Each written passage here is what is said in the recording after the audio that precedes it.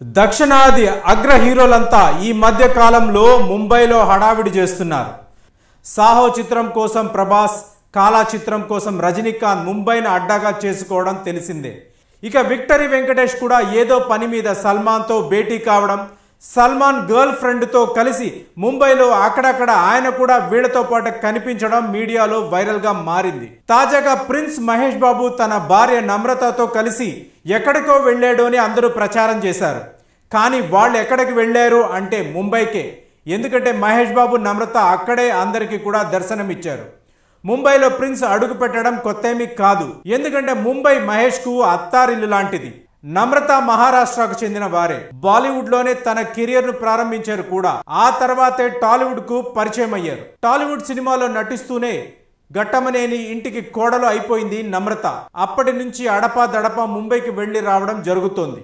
తాజాగా మళ్లీ మహేష్తో కలిసి ముంబైలో కనిపించడం మీడియా కంట పడింది. దాంతో ఎందుకో ముంబైకి వెళ్లేరు అనే ప్రశ్నలు మీడియాలో కోడై కూస్తుంది. దక్షిణాదిలో ప్రిన్స్ మహేష్ ది హవా కొనసాగుతూనే ఉంది. బాలీవుడ్ హీరోలను తలదన్నేలా అందం, నటన అన్ని మహేష్ కు సొంతం.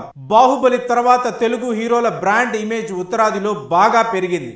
ఆ విషయాన్ని అర్థం చేసుకున్న నమ్రత బాలీవుడ్ లో మహేష్ బాబు బ్రాండ్ ని బాగా పెంచాలి అనే ప్రయత్నాల్లో ఉన్నట్టు వార్తలు వస్తున్నాయి. మహేష్ నటించిన చిత్రాలను హిందీలో ప్రమోట్ చేయడానికి ఆయన సినిమాల బిజినెస్ పై నమ్రత ప్రత్యేక దృష్టి కూడా పెడుతున్నారు. స్పైడర్ చిత్రానికి సంబంధించిన బిజినెస్ ను కూడా ఆమె డీల్ చేశారనే వార్తలు అప్పట్లో వచ్చాయి. ఈ నేపథ్యంలో మహేష్ దృష్టి ముంబై పైన బాగానే పడింది.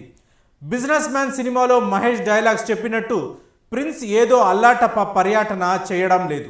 బాలీవుడ్లో ఏదో కీలక విషయంపై వెళ్లి ఉండవచ్చని వార్తలు షికార్లు కొడుతున్నాయి. నమ్రతతో కలిసి ముంబైలో కనిపించిన మహేష్ చెక్స్ షర్ట్తో అందంగా కనిపించారు. తలపై బేస్బాల్ క్యాప్, గాగుల్స్తో హిందీ హీరోల మాదిరిగా హ్యాండ్సమ్గా కనిపించారు. కార్లో నమ్రతతో కలిసి వెళుతున్న దృశ్యాలు కెమెరాలు క్లిక్ మనిపించాయి.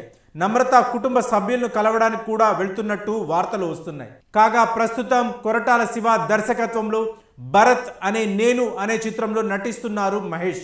ఈ చిత్రం ఏప్రిల్ మాసంలో ప్రేక్షకుల ముందుకు రానుంది. అయితే అదే సమయానికి రజనీకాంత్ రోబో 2 కూడా విడుదల చేస్తున్నట్లు నిర్మాత ప్రకటించడం వివాదాస్పదంగా మారింది.